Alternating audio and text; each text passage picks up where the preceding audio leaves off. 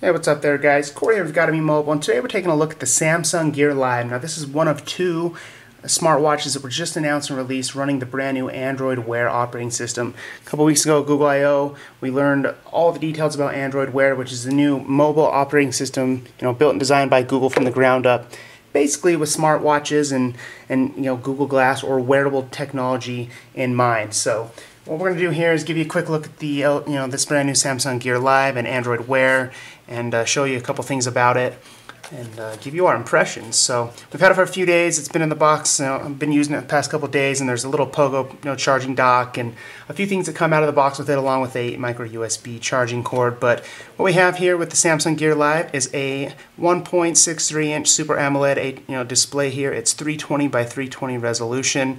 As a comparison, the LG G Watch is actually 280 by 280, so this does have a slightly higher resolution than the G Watch. Got a 1.2 gigahertz processor and a heart rate sensor and a compass and accelerometer, and it tracks your movement with your steps with Google Fit and a couple of Samsung's apps and what have you. It is dust and water resistant. You can wear it in the shower, you can wear it in the pool. This is fully water resistant. And overall, it's pretty fancy here. There's not a lot going on. Throw the box aside and get into the actual watch. And here, this is the Samsung Gear Live running Android Wear. And as you can see, it's got a really nice design. It's not just some plain square block, kind of like the G Watch. Samsung has this nice design with this aluminum bezel wrapped around it, and it's kind of curved on bottom to help kind of be more comfortable, as you're wearing this on your wrist. And then kind of just a very generic plain band here, but it does have a nice aluminum, thing down here with Samsung. Then this is where it kind of straps on and off of your wrist. And but overall, nothing too bad here. Go ahead and flip it back around, and as you can see here, display is lit up. We've got some weather alerts and a nice little background. It's got the time and the weather with Google Now, and these are those very similar Google Now cards that we're all very familiar with by now. And a quick swipe kind of shows you a full week view. Here we have some rain, and while it's still 109 degrees, just sounds awful here in Las Vegas. Another swipe will go to open to phone, and what this does allows you to open almost any app or notification directly to your phone. So if you're interacting with your watch, which you can do with Android Wear, that's great. But if you'd want to open it to your phone, you go ahead and just swipe over. Usually it's just one swipe. This card has two, and click that to open the phone. The same kind of thing will be replaced with reply buttons for Twitter and for messages or Google Hangouts or emails or what have you. But another swipe will bring up your next card. I don't have any more in there. I had some World Cup earlier, but I think I dismissed those.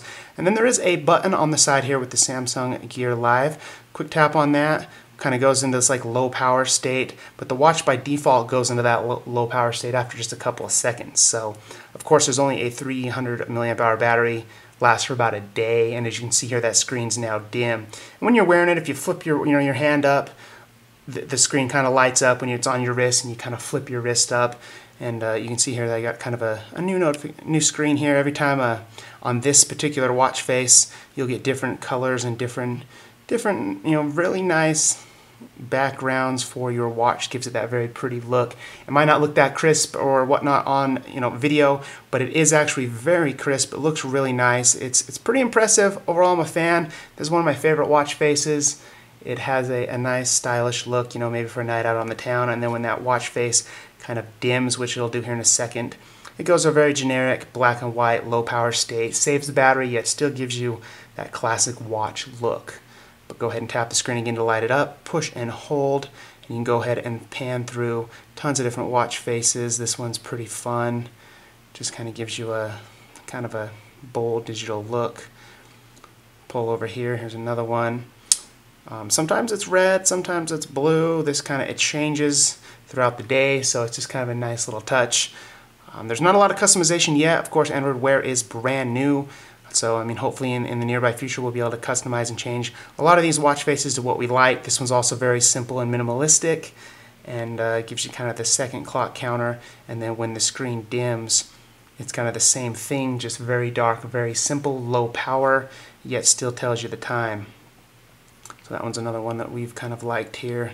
Just kind of scroll through. There's not tons of options, but there's a few decent ones here, nothing too extreme. But then of course with Android Wear, a quick swipe down will mute. If you don't want those notifications coming from your phone, you don't want text messages or calls coming in on your wrist, you just swipe down and mute it. And then you swipe down again and it unmutes. There is an actual vibration, haptic feedback, as well as visually. So you can see here July 8th, 88% battery life. It kind of tells you all that right there on that screen.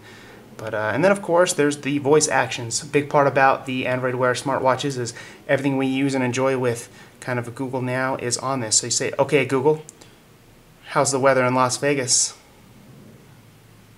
And you get a nice look at the weather. Of course I already knew that because it's right on my home screen. Okay Google, navigation, it's going to pop up, ask you where I want to navigate to, or okay Google, call Best Buy.